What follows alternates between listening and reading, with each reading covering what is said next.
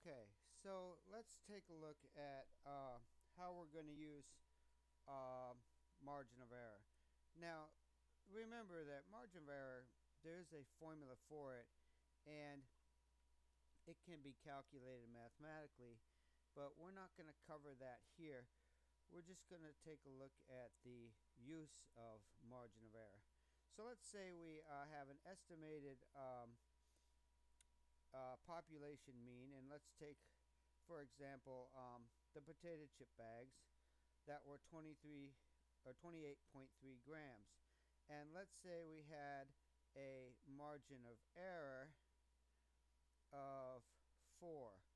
Well, what that means is that the true mean is roughly 28.3 grams, plus or minus 4 grams. So what we're essentially going to do is create an interval with that margin of error. So if we add 4, we get 32.3 grams, and if we subtract 4, we get 24.3 grams. So our range at lowest, the true mean could be is 24.3 grams, and at the high end, the largest weight could be 32.3 grams.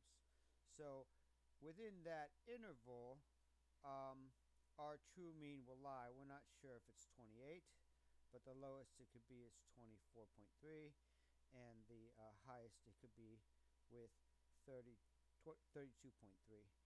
So that's our range of